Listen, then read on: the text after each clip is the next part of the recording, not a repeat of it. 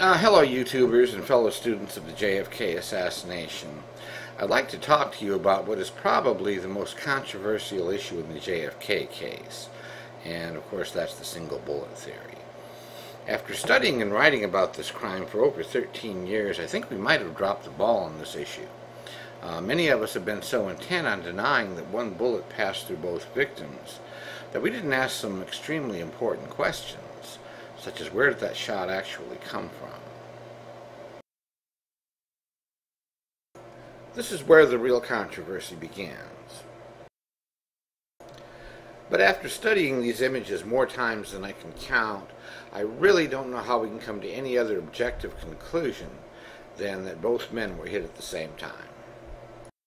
The shot was fired at about frame 223, causing an expulsion of blood and bone that blew open the governor's jacket and flipped his tie over and to his left. Look guys, I know there's more to the debate here, but I'm just going to ask you to temporarily and for the sake of argument, set aside your preconceptions and look at this as though one bullet really did pass through both men. Okay, let's be honest folks, this illustration which appeared in a couple of conspiracy books is crap. The angle of the bullet trajectory is much too sharp, and it doesn't reflect the fact that Connally was sitting about 6 inches further inboard from Kennedy. But look at this illustration from the House Select Committee on Assassinations. Notice that like Gerald Posner and Dale Myers in later years, they had to position Governor Connally sitting to his extreme left.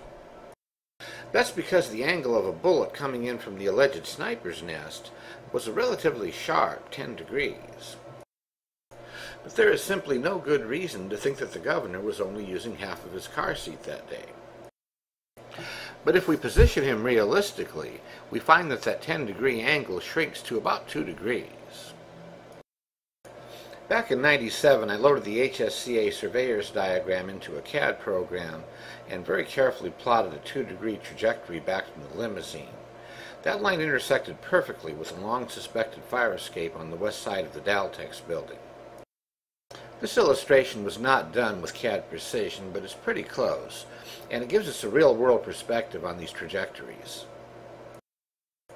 That fire escape can be easily seen in this photo taken by AP photographer James Alchins.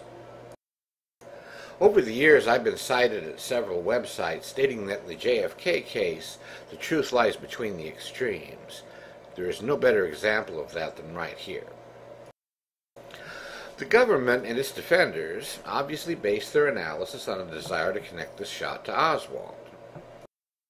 The hardcore conspiracy people analyze it looking for ways to prove the single bullet theory was wrong.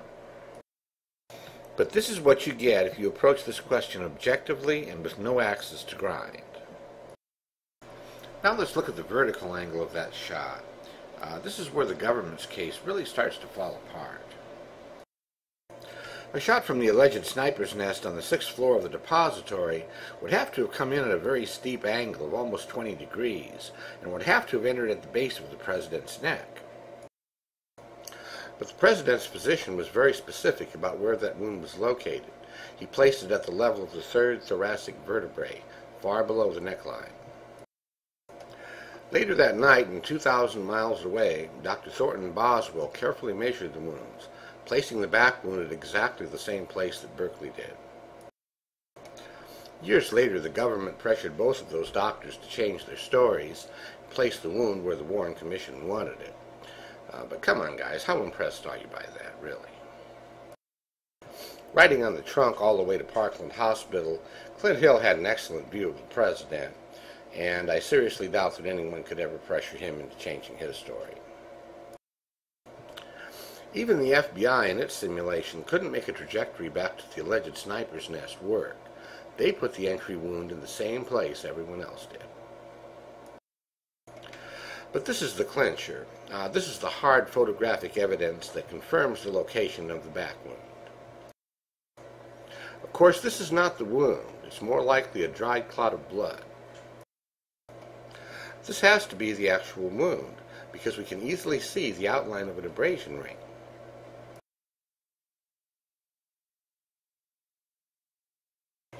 Notice, by the way, that the holes in the clothing are located somewhat lower than the entry wound we see in the photo.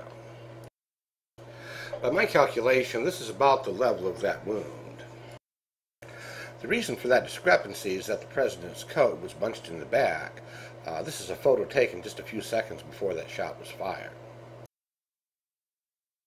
Of course, it's ludicrous to think that the entry point was displaced all the way up to the neckline. But if the bullet entered where the doctors and the photos tell us it did, then the bunching we see resulted in the hole being displaced by almost 3 inches. Doesn't that make a lot more sense? So the real trajectory looks something like this. By the way, when the bullet exited the neck, it was tumbling, so we would not expect it to continue on a linear path. But the bottom line here is that this bullet could not have come from the 6th floor of the depository. So where did it come from? We already know that the lateral angle points at the Daltex building. Let's take another look and see if we can't zero in a bit on where that shot came from. Over the years, some theorists have suggested that a possible sniper can be seen in the 2nd floor window of the Daltex. But there is no reason a sniper there would need to be visible. From anywhere behind that fire escape, a shooter could sit back a few feet from the window and be invisible to the rest of Dealey Plaza. More importantly, the trajectory would just be too low. As Paul Burke pointed out to me many years ago, a shot from that window at frame 223 would hit the windshield of the Secret Service follow-up car before it could hit the president. But as he also pointed out to me, a shot from the 3rd floor would align perfectly. Ladies and gentlemen, exactly one professional criminal was apprehended in Dealey Plaza that day. His name was James Braden, and he was discovered on the 3rd floor of the Daltex building. The night before the attack, Braden stayed at the Mafia-owned Cabana Hotel, conveniently located on Stemmons Freeway, less than 5 minutes from Dealey Plaza. By an amazing coincidence, and by his own admission, a fellow named Jack Ruby was also at that hotel at exactly the same time Braden was. Ruby was also meeting there with a goon from Chicago named Lawrence Myers, whom HSC investigators discovered had gotten a phone call shortly before the assassination from a young man in New Orleans named David Ferry, another longtime suspect. And researcher Anthony Summers discovered that both Ferry and Braden worked out at the same floor in the Mafia-owned Pere Marquette building in New Orleans. But wait a minute, wasn't CE 399, the supposed magic bullet, proven to have come from the alleged murder weapon? Undoubtedly that bullet did, but the real question is, was that the same bullet that was found near the stretchers at Parkland Hospital? 4 men handled the original bullet before it was turned over to the FBI. Hospital employee Darrell Tomlinson, his supervisor Mr. O.P. Wright, Secret Service agent Richard Johnson, and Secret Service agent Elmer Todd. The FBI told the Warren Commission that they all confirmed that CE 399 was the bullet they found at the hospital, but the FBI lied. In fact, the FBI's own internal documents later proved that every one of those men refused to authenticate CE 399 as the original bullet. But wait a minute, didn't Dr. Vincent Gwynn match particles found in Connally's wrist to CE 399? Well, he found a match with the particles that the FBI had turned in, but the originals were obviously switched out for a totally different set of particles, which probably did come from CE 399. But we have no legitimate proof that those were the original particles found in the governor's wrist. The clincher here comes from John Connally himself, who confirmed that the bullet found in the hallway could not have been the same one that fell out of his thigh. This is from his autobiography entitled In History's Shadow. The most curious discovery of all took place when they rolled me off the stretcher and onto the examining table. A metal object fell to the floor with a click no louder than a wedding band. The nurse picked it up and slipped it into her pocket. It was the bullet from my body, the one that passed through my back, chest, and wrist and worked itself loose from my thigh. So the bullet that was found in the hallway and passed to the FBI probably had nothing to do with the assassination, but the FBI had no way of knowing that, so they switched that bullet for one that was politically correct. Well, there's a lot more to talk about, but I'm out of time. If you believe nothing else I ever tell you, believe that an open mind is the only tool you really need to unravel this case.